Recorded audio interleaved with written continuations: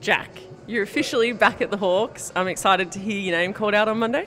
I was, yeah. It was, you know, when I got the news that the boys were delisting me, they also said they were going to try and redraft me. But there's always that uncertainty, I suppose, until it's official. So it was good that yeah, as of Monday, I'm officially back a part of it. So as you mentioned, you sort of knew that that was going to happen. So have you been in around the club and still training with the group? Yeah, so I've been coming in to start the training with the younger boys a couple of weeks ago. And yeah, just been in around the club and yeah, keeping in contact with all the boys as normal, I suppose.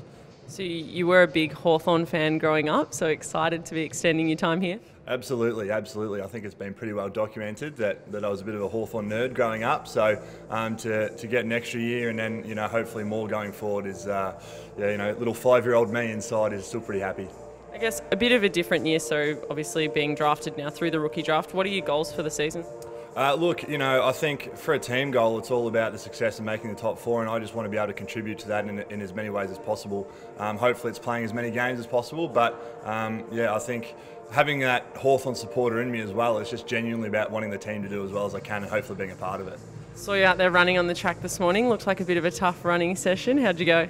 Yeah, I got through. I've still got 2 arms and 2 legs, which is good. But yeah, no, it's not my favourite part of the program. The running at the end. I'm more excited about the actual ball work in training, but it has to be done.